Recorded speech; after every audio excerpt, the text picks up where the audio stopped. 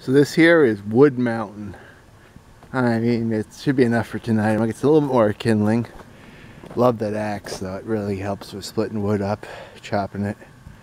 And as they say, you really need 3 times as much wood as you think you need for the night. Although I suspect, based on my experience, that that'll easily get me through the night, because I usually go to bed by 9 o'clock or 9:30. And usually let the fire die down, just use the propane heat. But it should be good good wood. And I mean, I'm gonna be here a few nights, so I might as well, stock up. Because the work done now is working enough to do it later on. Although when it's cold out, I definitely enjoy being able to chop wood, because it really gets calories burned and warms you up.